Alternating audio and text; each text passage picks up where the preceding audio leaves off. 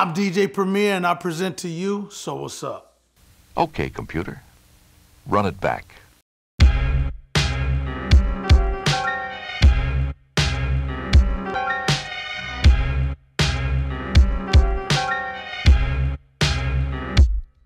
So what's up?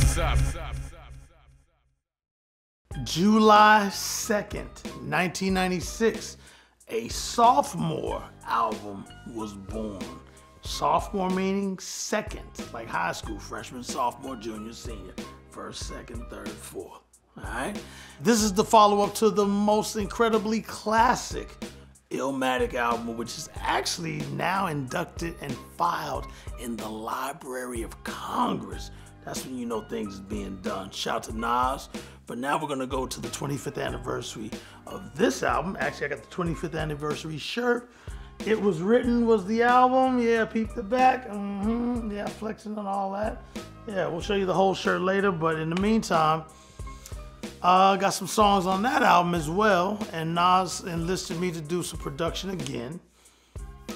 First song, actually I'm gonna back up like I always do. Let's show you what song we're gonna talk about, because the disc is a little different before it turned into what it turned into.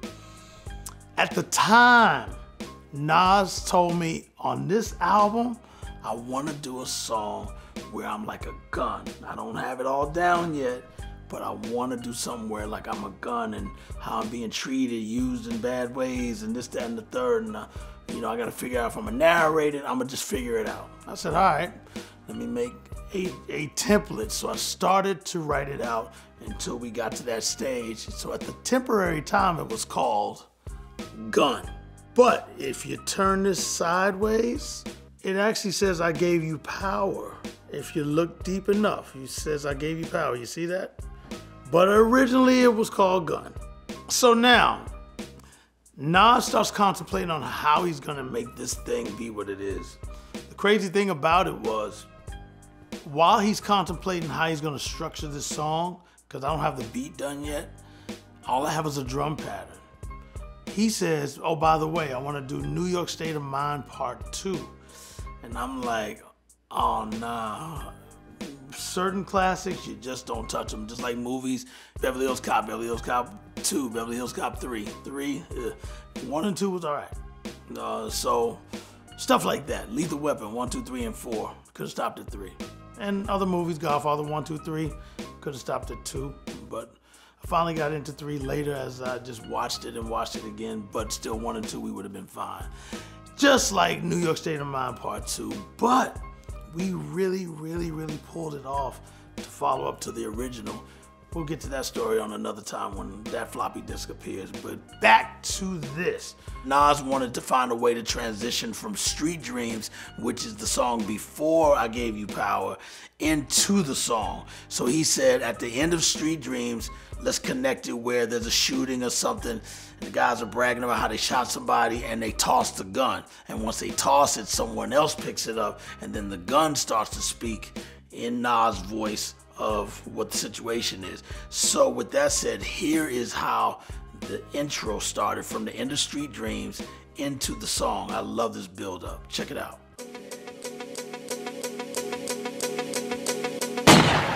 Yeah, nigga, what? Oh, Queensbridge, boy, what?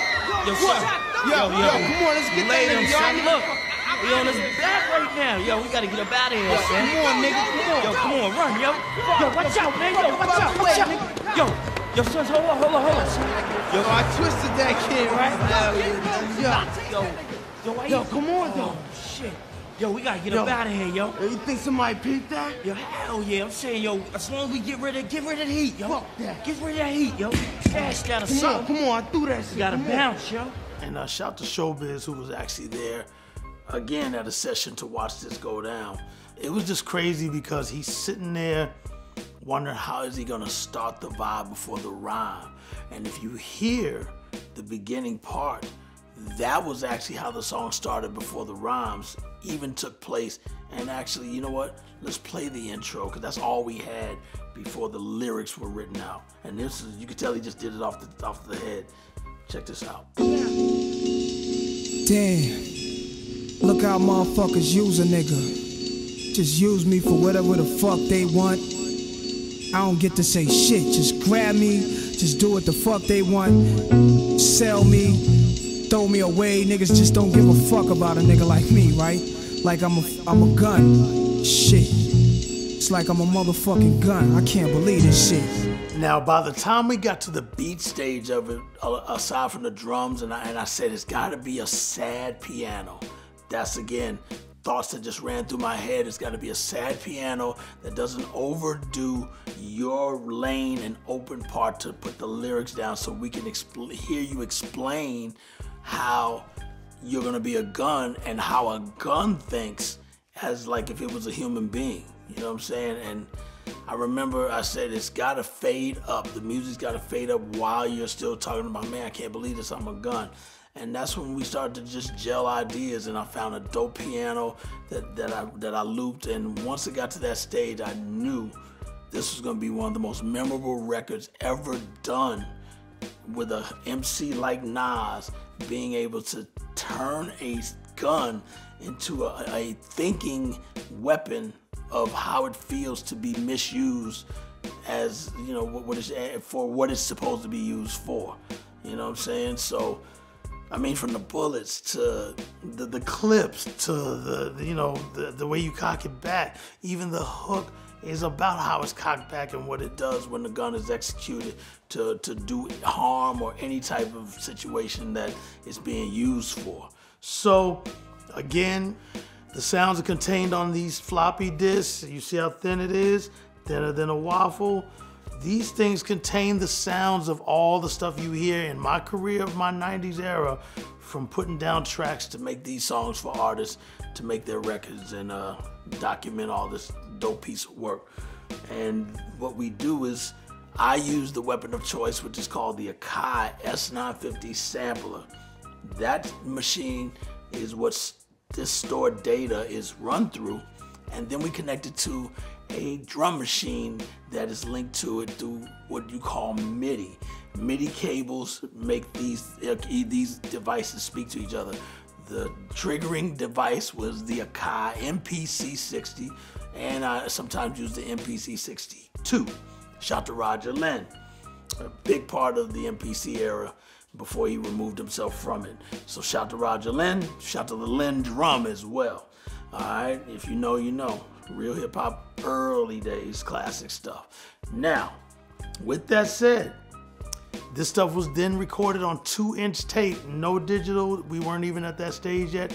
Everything was on 2-inch tape. These things weighed almost 10 pounds, and you had to buy at least maybe 5 or 6 of them at almost $110, $120. If you bought it at a studio, they would charge you like $175 to $200 because you didn't have a store to go to. But in our era, we would just buy stock from tape companies, and hauling those things ain't easy.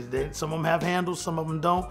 But that's how we were able to put songs on these classic albums. And the crazy thing is, they only hold about 3 songs each. So say if you're doing 10, 15 songs, it's a lot of reels and a lot of money. You know, all right? So that era is so classic, and it's the purest sound that you get on tape versus digital, where things are not as heavy unless you know what you're doing with engineering and ears. But we know that. That's the reason why these classics are being spoke on to this day. Now with this, all I remember is Nas is sitting there writing it out, and then when he started to say, let me do the first verse, I got the idea down, let me just practice it. He nailed it in one take of his whole entire fucking just idea. And then when he went to the second verse to talk about the serial number being scratched off, and he even made a serial number up. It was just astronomical to see a dude just completely create past the Illmatic stage, because a lot of times when artists do their follow-up album, they don't sell as much, and sometimes the pressure's on so much that you struggle to really make another follow-up tight, serious album that you could say he's still on his way. But Nas didn't do that. It was written, was just as good as a follow-up. Shout out to Havoc, who was also one of the producers on there. You know what I'm saying? And he's QB. And it was the first time he did a single that was more crossover with Miss Lauryn Hill of the Fugees with If I Ruled the World, which was actually his lead single. So with that going as his first lead single, he still kept it true to the streets when he came with this right here. And again, it may have been called Gun in the beginning, but then it was called I Gave You Power, as you can see. And now, when you insert this disc, one of the illest records to ever come out, whether I did it or not, I was very, very amazed at Nas's poetry and his lyrical creativity. And it was so precise and to the point of what a gun would feel like if it could talk, besides just popping off like that when you pull the trigger. And again, it's time to load it up into the S950 and then connect it to the pads on the MPC 60 or 62, and then when you press that play button, this is what you get. I seen some cold nights and bloody days. They grabbed me and bullet spray. They used me wrong, so I sing this song to this day. My body is cold steel for real.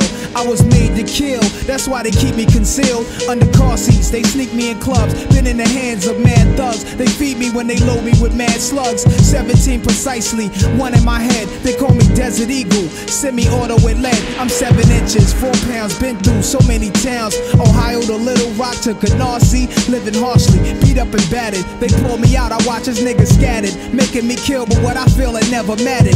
One thing that was ill about this album, it still had another star-studded cast just like Illmatic. This one contained Dr. Dre for the first time doing a Nas record, which then led to the Firm album being put out there with Dr. Dre at the boards.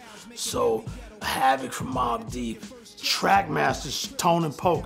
Poke used to be Chubb Rock's DJ when I toured with EPMD, DJ Quick, Father MC, and Gangstar.